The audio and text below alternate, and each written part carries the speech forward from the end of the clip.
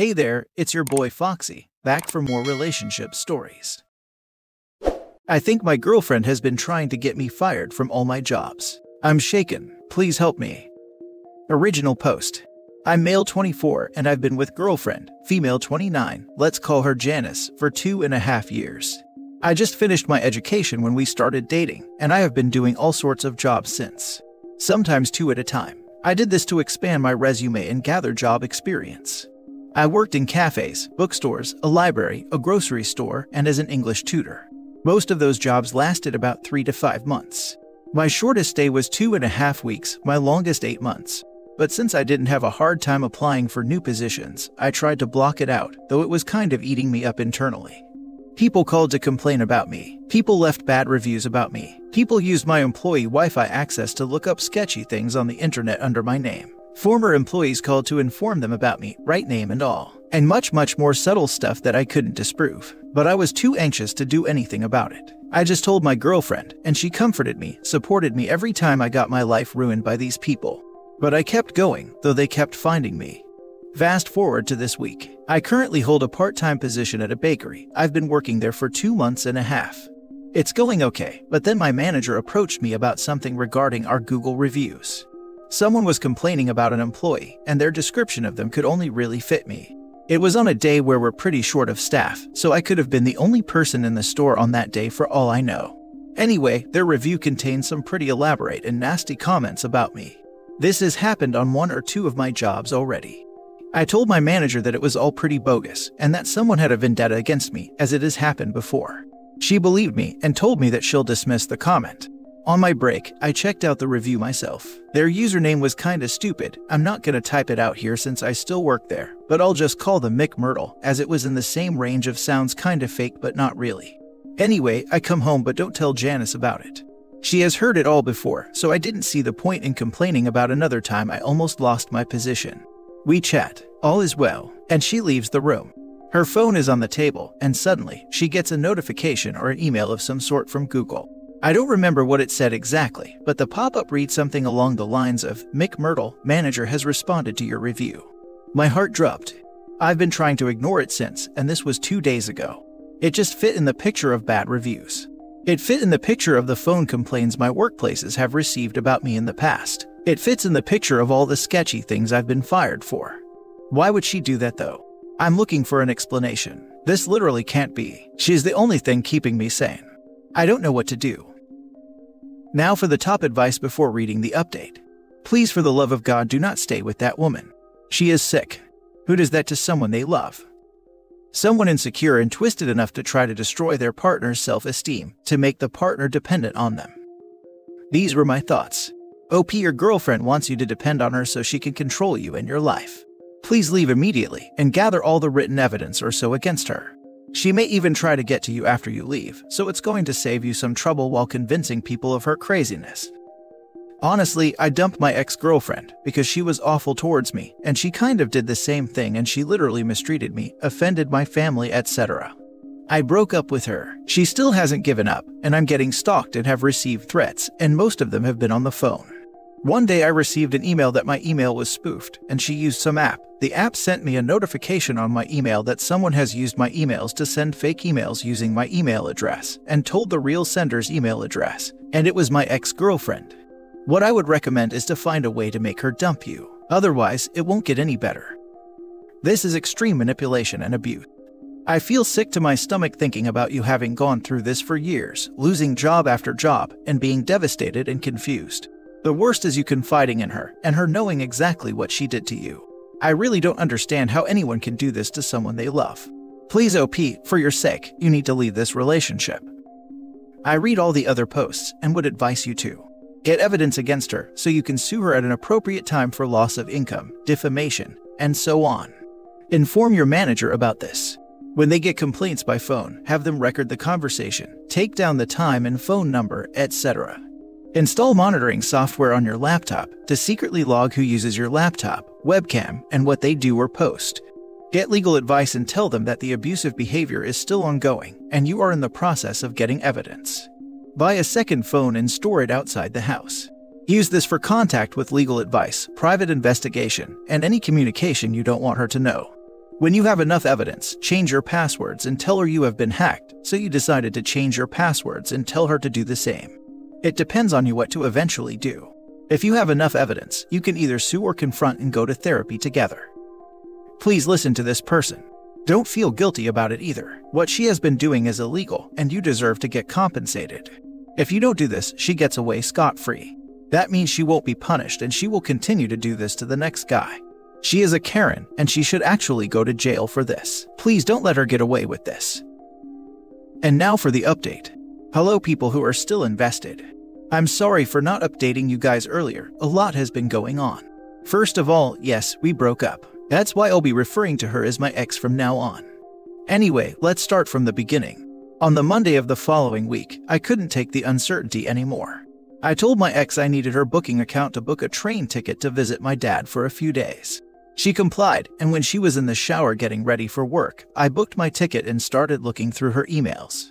After some digging, I found an email to herself which contained a spreadsheet file. I sent the file to myself, printed it out, and took a screenshot. Why? The spreadsheet contained about every single information about me that there was. Numbers, emails, passwords, work times, colleagues, their numbers and social medias, as well as some emails and passwords that she used for accounts to ruin my life with. Everything was on there, conveniently sorted for her to ruin my life as efficiently as possible.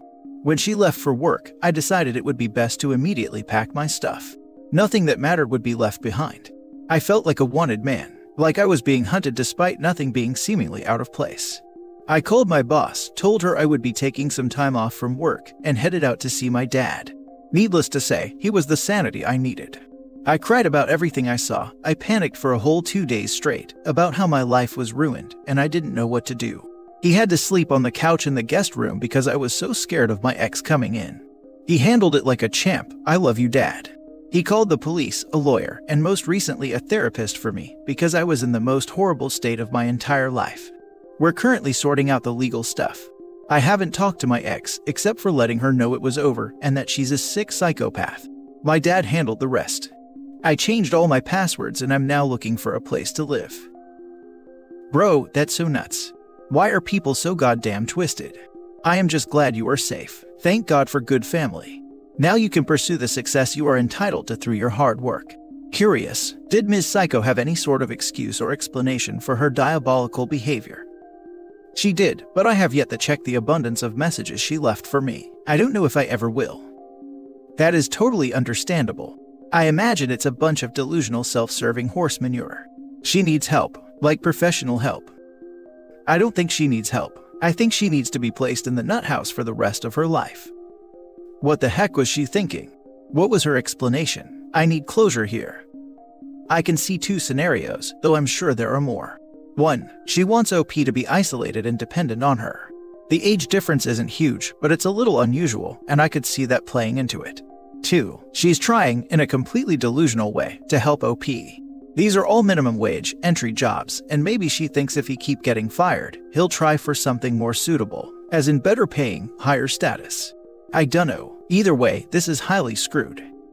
Standard abuse, we just don't normally hear it from a man who's been mistreated by a woman.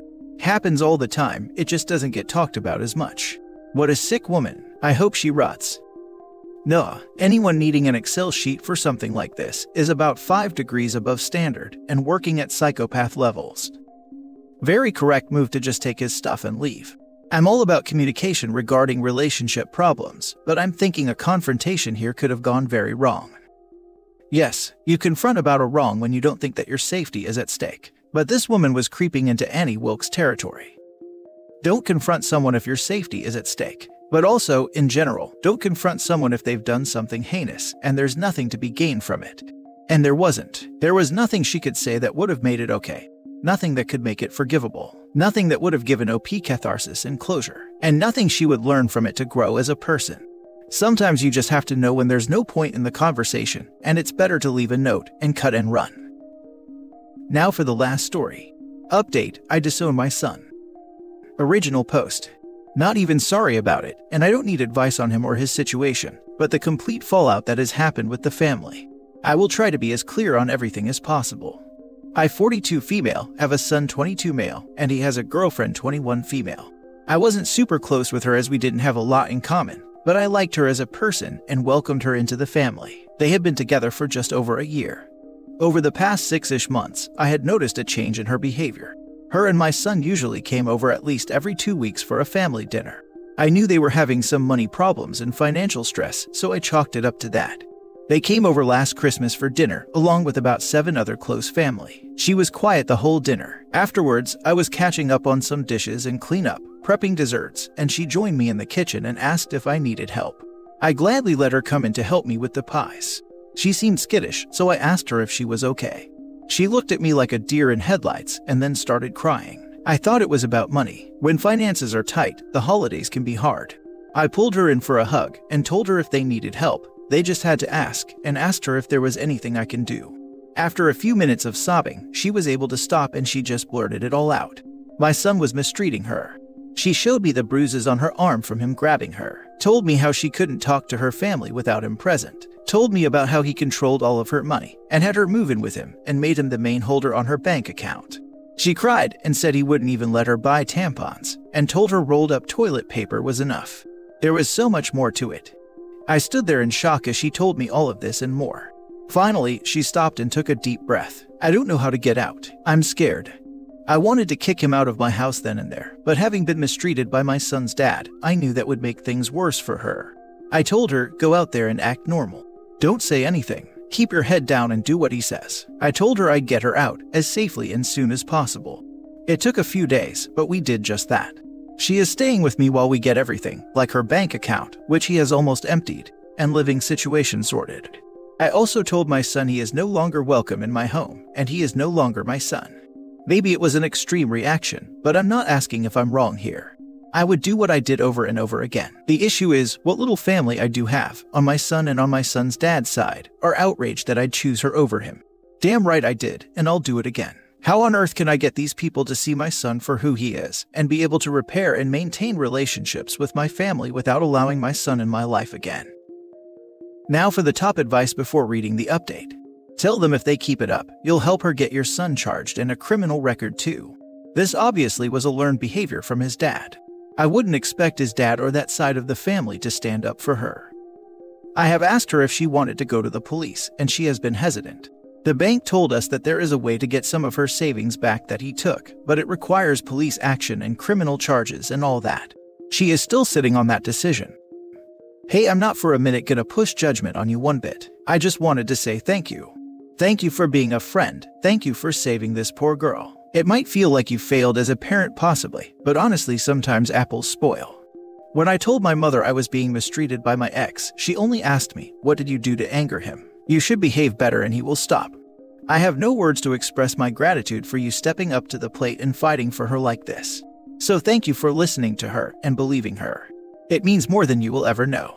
We cannot save everybody, even our own children, but we can do what is right, which is what you did. To hell with everyone else who doesn't understand that. How you were treated was similar to how I was treated when I was mistreated as an adult.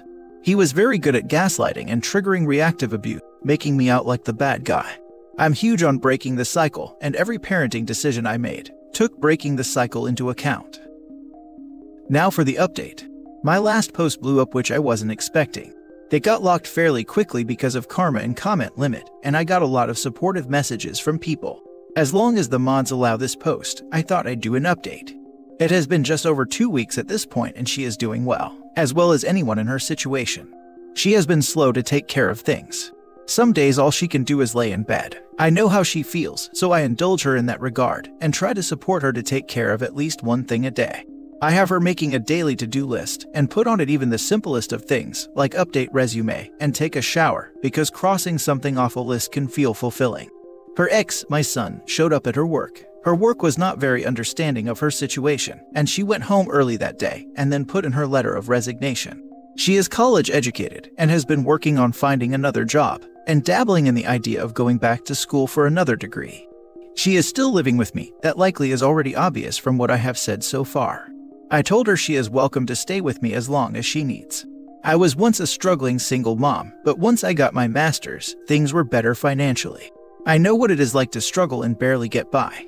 I don't want that for my kids, and they are always welcome to stay with me rent-free. When she is ready, I told her I would help her in finding a place of her own. She did end up filing a police report, simply to have the paperwork to be able to get her bank account fixed, and possibly some of the money returned that he drained. This isn't guaranteed and can take a long time, possibly have to go to civil court for it. As I knew it would be, the report was frustrating. Like they always do, the police basically told her or us that there wasn't anything they can do about it at the moment, and that there has to be a pattern of behavior to prove that she needs a personal protection order. Tomorrow we go to the court to file paperwork for a restraining order as long as they accept it. As for his family and mine that were bashing me for being a bad mom and abandoning my son, they got a reality check. My son snapped at one point and went on social media, completely verbally bashing me and her. Some of the things he said, it was horrible. He was calling me the C word, and her name's one calls a lady of the night. Talking about how he knows better than a woman does and what is good for her, that she is a spoiled brat who needed to be put in her place, and violent threats. Made a bunch of people start to see that side of him. The posts were screenshotted and printed to add to the stack against him. So, there we go. Thank you everyone for the support. We are still fighting this uphill battle, but we are gonna win the war. Edit to add, so like the last post, this is getting brought up again. No, my son did not witness me getting mistreated. I left his father when he was a couple of months old, and his father was not physically harming me. I don't need people to work on his sad villain backstory to rationalize his behavior. He had a good upbringing, with lots of support and love. Not every perpetrator was a victim. You rock. You are one amazing human being. I'm glad his true colors started to show so the others would understand better. I hope he has a harsh reality check and figured out he needs to resume therapy or he is going to end up in prison. My sister was horrible to me and I had to save myself. I wish I had someone like you to help me navigate things. I'm sorry you had your own personal experience with this, and all we can do after stuff like that is come out stronger and smarter, huh? I can't imagine how hard it would be to disown a child. But after his actions, he deserves every bit of karma coming for him. Sending hugs and peace to you both. Obviously this is all a new situation, but I don't see having a relationship with him ever down the road. Perhaps if he got lots of therapy and an evaluation to treat whatever the heck is wrong with him and prove that he 100% changed his ways, maybe. But until then, low priority. He is very upset that I'm no longer paying his student loans, which I think was the trigger for his social media outburst. Doing the right thing is very hard. I appreciate you standing your ground and supporting her through it all. I can't imagine how traumatic it would be if circumstances led to her being tossed out of the house with nowhere to go and nobody to turn to. Your last sentence is exactly what happens in many cases of DV, and so often why victims return to the relationship. So much more if there is financial abuse.